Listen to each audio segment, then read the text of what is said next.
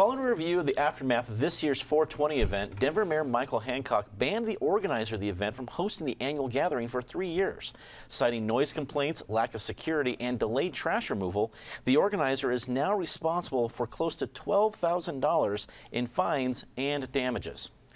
Mike, seeing all the trash afterwards, that aftermath, it wasn't surprising to see a fine. But a 3-year ban seemed a little excessive.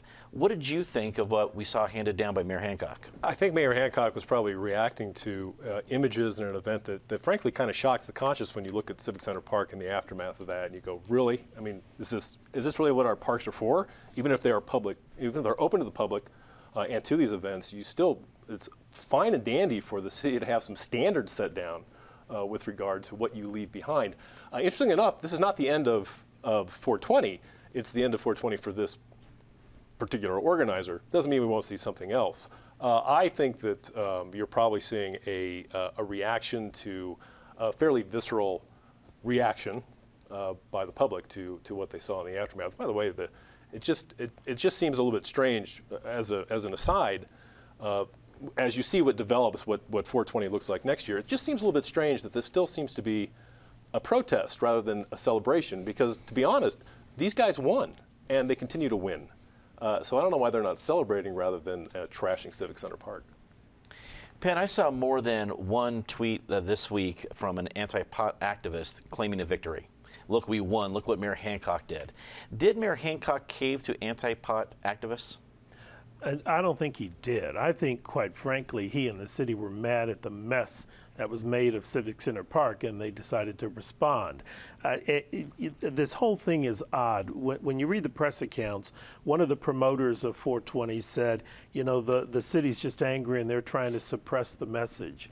And I would flip that. My question to all of you would be, what is the message? You won. In Colorado, medicinal pot is there. I hate the term recreational. I always call it personal use of marijuana is allowed. Denver's about to figure out how to allow smoking lounges. So I don't know why you still do 420. And when I thought about it, I said, well, maybe it's like celebrating the 4th of July when America won its independence. But then everybody just kind of stays at home and barbecues or goes to a park. You don't have a mass mess to celebrate that. And so if there is a message to the 420 movement, it'd be a good idea to be clear and articulated, because I think a lot of people are missing the point because we think you won. Hans, what did you think of the city's response? I thought it was a bit of overkill, to be perfectly honest. I think there's an absolute subtext and absolute undercurrent of anti-legalization sentiment. I agree, it was a bit of a fiasco. You know, I think maybe suspending this particular organizer for a year, something like that, might be reasonable. But, you know, we use Civic Center Park for other events, and it gets trashed in other events. Cinco de Mayo, People's Fair, there's all sorts of other events. Not justifying the fact that it wasn't cleaned up, but it does seem that there's just such an undercurrent of this anti-legalization to the decision and sort of the people backing or praising the mayor that it caused me to be a little bit suspicious. I mean, we've benefited from the legalization of marijuana. Medical marijuana patients have benefited from medical use for many years. So it just seems there's a balance here, and I don't think the mayor's office got it. Patty, Rob Corey, I think really has come to notoriety as a marijuana attorney, has promised an appeal. He was the one right in front saying this was overkill. How do you think the appeal will go, and what did you think of the city's response? Well, he's got 15 days to appeal, and Miguel Lopez is the original organizer who files for the permit and has for every year long before recreational marijuana or Penn's personal pot was legalized. So Penn's personal pot sounds like a really nice advertisement.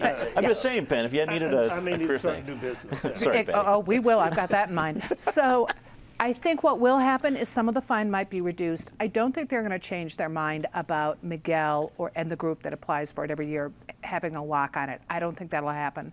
But I do think there will be a 420 event next year. I don't think the city would cancel that. There are going to be very strong stipulations on it.